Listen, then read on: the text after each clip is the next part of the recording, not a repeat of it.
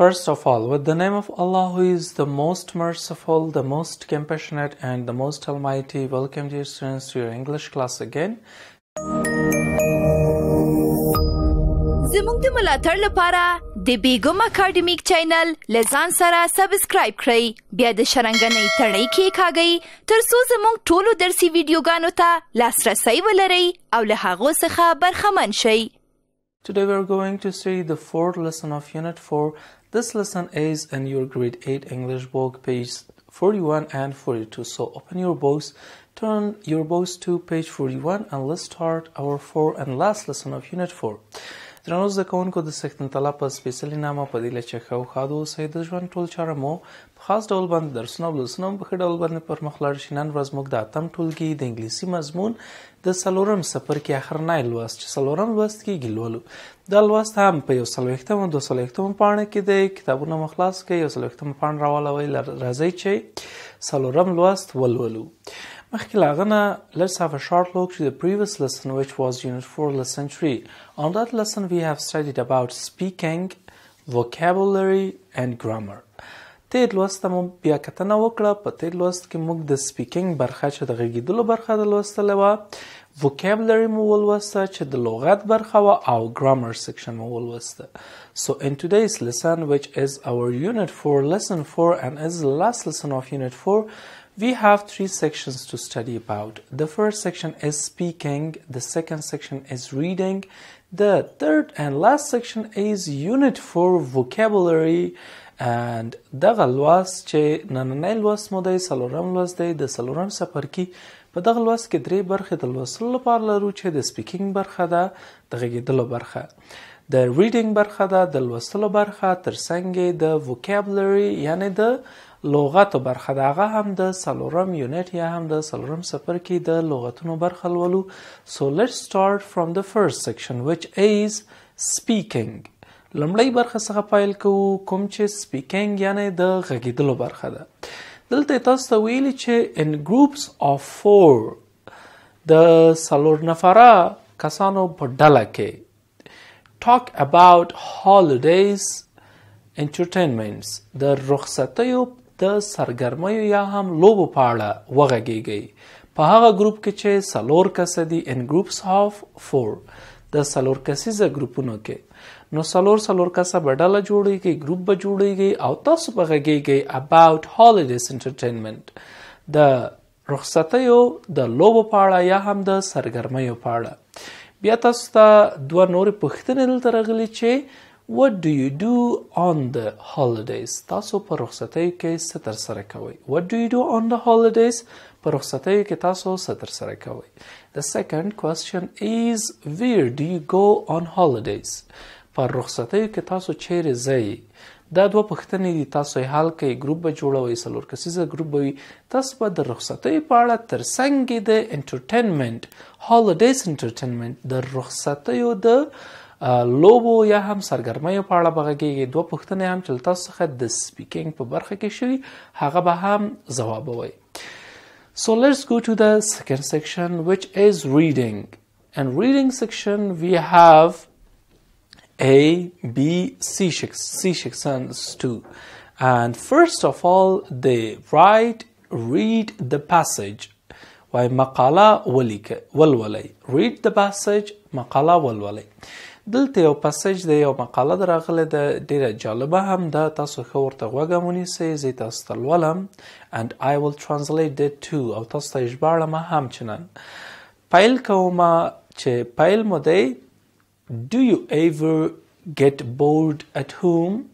وای آیا تاسو کله هم خسته شوي یا هم ستړي شوي په کور کې؟ Would you like to have some fun؟ آیا تاسو غواړئ چې څه ناڅه د خوښې وړ کارونه ترسره کړئ، فن ولرئ، یعنی لوبې وکړئ، خوند واخلئ، هغه هم چې که چیرې خسته شوي یئ. دوه پوښتنې تاسو څخه په پیل کې شوي. بیا یې تاسو ته ویلي start، پیل کړئ. your own mini greenhouse، د خپل ځان کوچنی green house چې همغه سردخانې دي او شنه خونې دي چې په کرنه کې ورڅخه ګټه اخیستل کیږي. د دغه پاسج دوه اوله پوښتنې دا دي که چیرې تاسو تل خسته کیږئ په کور کې یا هم بورډ کیږئ ستړي کیږئ بیا یې تاسو ویلي چې تاسو غواړئ آیا فن ولرئ یا هم خوند واخلئ له خپلو کارونو نه بیا یې تاسو ویلي start your own mini greenhouse وایي خپل کوچنی مینی کوچني ته وایي گرین هاوس شنې خونو ته وایي وایي خپل کوچني شنې خونې پیل کړئ. You will need د دغه کار لپاره تاسو اړتیا لرئ a plastic bottle یو پلاستیکي بوتل ته some soil لږ خاورې ته and seeds او دانو تخمونو ته of your choice د خپل خوښې دانو تخمونو ته لکه tomato ټماټر یا هم رومي بانجان corn جوار lentils نسک یا هم عدس او بینز etc. بینز لوبیا ته وایي له دغو نه هر یو چې ستاسو چوایس وي دا سیډ یعنی همدغه دانونه چې په خپله خوښه مو دي تاسو یې وټاکئ خاوره ولرئ یو پلاستیکي بوتل ولرئ نو د ستاسو گرین هاوس مینی گرین هاوس هم جوړیږي. دا چې څه ډول جوړیږي تاسو ته لارښوونه هم کړې چې تاسو ته ویلي ټیک د بوتل وای بوتل راواخله remove the label and cap هغه ټاپه چې په بوتل باندې لګول شوی د هغه وای لرې کړه and cap سرپوښې هم وای لرې کړه. pinch a few holes around the top to keep the inside cool وای تاسو پنچ دی سوری کول ته دی وای پاسنۍ برخه د بوتل وای تاسو سوری کوي او چاپیره سوری کوي د پاسنۍ برخه د دې لپاره تاسو دا سوری کوي چې د بوتل منځ کول وساتل شي یخ وساتل شي او سړه وساتل شي. بیا تاسو ته ویلي چې پلیس ځای پر ځای کوي پلیس خو ځای ته هم وایي دلته ورب د ځای پر ځای کول ته وایي. place some soil at the bottom of the bottle وایي څه خاوره د بوتل په لاندنۍ برخه کې پلیس کوي ځای پر ځای کوي. بیا تاسو ویلي throw the seeds and sprinkle them with water وایي بیا وایي دانې ترو کوي یا هم وار کوي بوتل کې and sprinkle them with water sprinkle چې دی پاش کولو ته وایي بیا هم وایي پاش کوي څه شی په اوبو باندې اوبه ورپاشه کوي همغه سوري چې تاسو د بوتل په سر کې کړي دي. in a few days the seeds will start to vine وایي په څو ورځو کې به دغه تخمونه او دانې چې دي شروع به وکړي په وده باندې. واین چې دي وده ته وایي هغه هم ډېرې کوچنۍ وده ته چې د ویښتو د تار په ډول باندې دی نو دا به وایي خپله په وده باندې پیل وکړي. water them regularly په منظم ډول باندې اوبه ورکړئ. when your plants reach the top کله چې وایي ستاسو دغه نباتات چې تاسو کرلی دي دغه واښه plants کله چې وایي ورسېدل reach the top کله چې ورسېدل پاسنۍ برخه ته cut the bottom لاندنۍ برخه قطع کړئ یا یې هم پرې کړئ of the bottle and transfer them into a pot or to the garden بیا وایي لاندنۍ برخه چې تاسو ورڅخه پرې کړه بیا دغه وایي انتقال کړئ ویلیږئ لیږد ورکئ into a pot یوې لوښي ته or to the garden یا هم garden چې دی باغ ته وایي یا هم باغ ته. نو دا د مینی گرین هاوس یعنی د کوچنۍ شنې خونې په اړه معلومات ول تاسو ته یو عملی کار دی دستي کار دستي دی طرح دستي دی چې تاسو کولی شئ په اسانۍ سره مینی گرین هاوس جوړ کړئ یعنی کوچنۍ شنه خونه جوړه کړئ.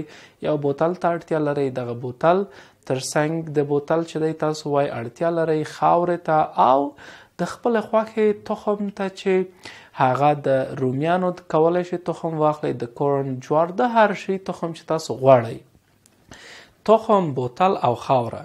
بیا وایي بوتل نه هغه لیبل سرپوښې ریموف کړئ لرې کړئ ترڅنګ یې څو سوري په پاسنۍ برخه کې وښکئ او لاندې برخه کې خاوره ځای پر ځای کړئ تخمونه ور وشیندئ اوبه هم له پاس برخه نه ورکړئ. په څو ورځو کې به د ستاسو ګرین هاوس یا کوچنۍ شنه خونه د دې نباتات به دغه تخمونه چې تاسو کرلي دا به وده باندې پیل وکړي او دې ته تاسو باید په منظم ډول باندې اوبه ورکړئ. کله چې ډیره وده یې وکړه او نباتات مو سر ته د بوتل راوختل نو بیا لاندنۍ برخه قطع کړئ او دا بیا په یو لوښي کې تاسو کولی شئ چې کېږدئ یا هم په باغ کې کولی شئ چې ښخ کړئ نو په دې ډول باندې ګرین هاوس په دې ډول باندې جوړیږي. ښه درنو زده کوونکو مینی ګرین هاوس مو هم زده کړئ کوچنۍ شنه خونه په دې اړه د ریډینګ په برخه کې راغلي ول. اوس راځئ چې د ریډینګ برخې د A سیکشن B سیکشن C سیکشن ولولو. د A سیکشن زه تاسو ته پرېږدم چې کار پرې وکړئ. تاسو ته ویلي چې complete the below sentences sentence وایي لاندنۍ جمله complete یا هم بشپړه کړئ چې جمله داسې ده اسانه ده ټولو ته ځواب ورکول شوی. A greenhouse is a place where plants can grow very well or can vine very well or is just the special place for plants. ما خو ځواب ورکړه خو تاسو خپل ځواب باندې کمپلیټ یا هم بشپړ کړئ. و یو شنه خونه کوم ځای دی ما تاسو ته نقل درکړه. بی سیکشن ته راځو د ریډینګ په بی سیکشن کې تاسو ویلي چې choose the correct words. دا لږ ستونزمن و او ما تاسو ته کار کړ چې مثلا دلته ویلي چې تاسو درې ځوابونو کې یو کریکټ ورډز وټاکئ. مثلا place means place دلته ورب راغلی ناون نه دی. ناون که شي نو ځای ته وایي او که ورب شي نو ځای په ځای کولو یا هم ایښودل ته وایي. او درې ځواب هم دي put by cook. نو the answer is put کیښودل ته یا هم ځای پر ځای کولو ته. بله پوښتنه a cap means a cover or a put دی a cover دی a bottle دی. نو دلته هم is a cover dear students like a label. So vine means die, grow, find. So which one should be selected? For real is vine and is progress and we should select the grow. اخرنی هم دی mini means very small, very big and very tall. So we should select very small. درنو زده کوونکو دا د B سیکشن و. د C سیکشن هم ستاسو خپله برخه ځکه چې څلورم یونټ او فصل ما هم ټول اکټیویټي دی فعالیت دی ریویو دی. تاسو ته ویلي چې answer the questions پوښتنو ته ځوابونه ورکړئ. درې پوښتنې دي زه یې لولم او ځواب ژباړم یې ځوابونه یې بیا خپله ورکړئ. What do you need to make a mini greenhouse? تاسو څه ته اړتیا لرئ چې یو مینی کوچنی شنه خونه جوړه کړئ. نو ځواب یې ولیکئ په اسانۍ سره ما تاسو ته ځواب هم درکړی. The second question is why do you make holes in the bottles? وایي تاسو ولې سوري په بوتل کې هغه هم ټاپ برخه کې جوړوئ. The last question is when do you put the plants in a pot or the garden? ولې چې دا تاسو وایي یو نبات په لوښي کې یا هم په ګارډن کې ږدئ. درنو زده کوونکو this was reading and let's go to the last section. The last section I will read noun section and translate and I translate all the words of vocabulary unit for vocabulary. دلته لغات راغلي د ناون برخه زه لولمه د فعل برخه مې هم تاسو ته معنا کړې د اجکټیو او د قید برخه هم د ناون برخه یې ژباړمه او د ورب او اجکټیو او قید برخه تاسو خپله ووینئ ژباړه یې ولیکئ په پای کورنۍ دنده هم ستاسو میمورایز دی د همدغه وکیبلري. نو راځئ چې زه تاسو ته ناونس ووایم. ناونس کې راغلي چې اکشن عمل بین لوبیا دی کپ خولۍ کارډ دی کټګوري ډله ته یا هم راده بندۍ ته وایي ترڅنګ کارن جوار ډرایور موټروان او انټرټینمنټ سرګرمي یا هم لوبې اکویپمنټ امکانات ګراسر اتار هغه کس چې یوناني دواخانه لري هال سوری دی هالیډې رخصتۍ لیبل ټاپا لنسل نسک یا هم عدس مسج پیغام موبایل تلیفون او پلاستیک دی پوټ ایښودل سیډ هم تخم ته یا دانې ته وایي سایل خاوره سټمپ ټاپا او ټماټر یا هم رومي واین وده کول یا هم لویدل. راځئ چې د ورب برخه هم زه تاسو ته ووایم چې ورب کې بیلانګ اړه لرل دي کمیونیکیټ اړیکه ټینګول کټ پرې کول ډای مړ کېدل پلیس ایښودل یا هم ځای پر ځای کول پنچ سوری کول ریموو لرې کول ترو ورول ترانسفر لیږدول بورډ ستړی چې د اجکټیو یا صفت برخه ده باټم لاندنۍ چیپ ارزانه، چاینیز چینایي چې ملیت د یو صفت کې راځي، ایچ هر یو، جاپانیز جاپانی او مینی وړوکی کوایټ خاموشه. قید لغات هم راغلي چې بیلو لاندې، immediately په ژر ډول باندې as soon چې دی، inside دننه. So dear students, this was our today's lesson. I wish you learned a lot from this lesson, and in this lesson we have studied 3 sections. The first section was reading, the first one was speaking, the second one was reading, and the last one was unit 4 vocabulary. I read the words, I translate the words. So your homework is very easy. Memorize your unit 4 vocabulary words, and beside of that, write and make 5 sentences for 5 vocabulary words. آسانه پوښتنې دي درنو زده کوونکو. 3 برخې مو ولوستلې چې سپیکینګ و، ریډینګ و، مینی ګرین هاوس په اړه هم ما تاسو ته معلومات درکړل. په پای کې وکابلري ده، او د وکابلري په برخه کې ما تاسو لغات ولوستل، ناونس مو درلوده، ورب، اډجکټیو او اډورب. نو تاسو به کورنۍ دنده مو دا ده چې میمورایز کوئ به خپله د څلورم څپرکي لغتونه، او ترڅنګ د دې به 5 جملې هم د هر لغت په اړه چې ستاسو خوښه وه جوړې کړئ. سو تر څو چې بل لوست لولو، تاسو په سختن تلاس سپارم، ښې چارې ولرئ. د بل درس د پیل وړاندې لنډه دمه اخلو.